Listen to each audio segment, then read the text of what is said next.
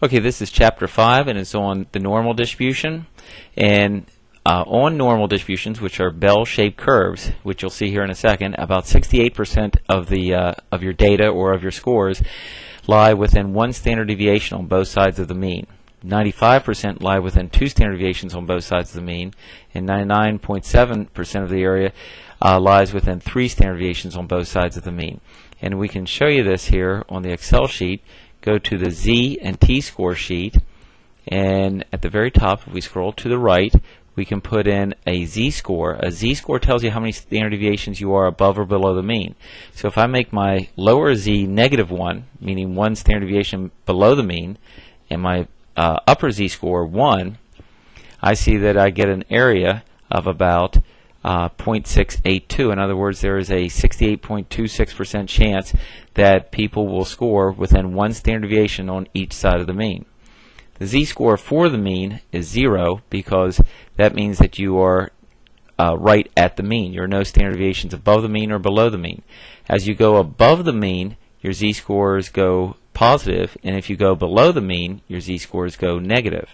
So, for example, if we go 2 standard deviations on each side of the mean, the lower Z-score would be -2, and the upper would be 2, and we can see that we do get about 95% of the scores fall within 2 standard deviations of the mean. And you can see that on this graph here, that they fall within, a lot of your data falls within 2 standard deviations of the mean. And this is what we mean by a normal distribution here, that's bell-shaped.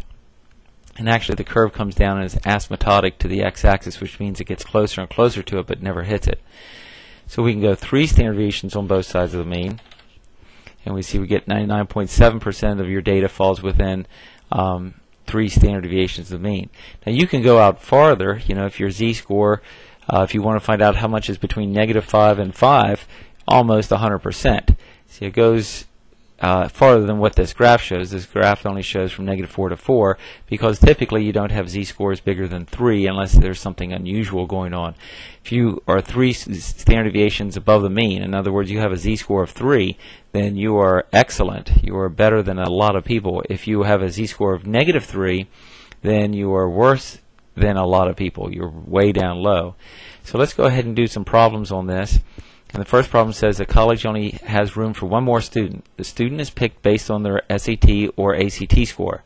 April took the SAT, which has a mean of, April took the SAT, which has a population mean mu of 1,000 and a standard deviation sigma of 100. Her score on the test was 1150. Bev took the ACT, which has a mean mu of 36 and a standard deviation sigma of 6, and her score was a 46. Who gets into the college, April or Bev? Well, the thing that we need to do is compare their Z-scores. See who scored the most standard deviations above the mean. Both of these people scored above average. 1150 is better than 1,000 and 46 is better than 36. But who scored the farthest above average? Well, if we take 1150 minus 1,000, we get 150. But those are different units than taking 46 minus 36. That's only 10.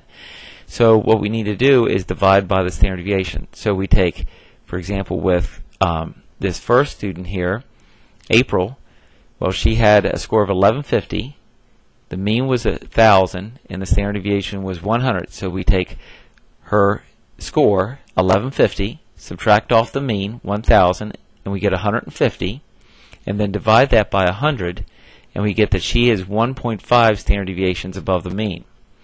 Now let's do the same thing for Bev, and with Bev, if we take her score, which is 46, subtract off the population mean, 36, and divide that by the standard deviation, 6, we get that she is 1.667 standard deviations above the mean. So who did better, or who gets into the college? Bev would, because she's more standard deviations above the mean than what April is. Now actually that's what the Z-score tells you. A Z-score, or also called the standard score, tells you how many standard deviations you are above or below the mean. Again, if it's positive, you're above the mean, and the bigger the positive number is, the farther above the mean you are. And if it's negative, you're below the mean, and the bigger the negative number is, the farther below the mean you are. If you actually score the mean, then your Z-score would be 0. So again, a Z-score of 2 means that you're 2 standard deviations above the mean. A Z-score of -2 means that you're 2 standard deviations below the mean, and a Z-score of 0 would mean you scored the mean. Here's example 2. it says Bev has a score of 2 on a test that has a mean of 50 and a standard deviation of sigma of 5. Well, when it says standard score, that's referring to her z-score. So we know that her z-score is 2, her mu is 50, and her standard deviation is 5. So if we solve this formula, z equals x minus mu over sigma, for what we don't know, which is her score, x, then we would cross multiply and get z times sigma equals x minus mu. Then adding the mu, we get this new formula, x equals mu plus z times sigma. If we just substitute our numbers in now, we can answer this problem. So we get x equals mu, which was 50, plus z, and that's our standard score, which was given to us to be 2, times sigma, which is 5. And if we work this out here, we get 60. So therefore, we can figure out Bev's score by doing this little substitution in here, and we get that Bev had a score of 60. Now on the z-score, or standard scores, z-scores have a mean of 0.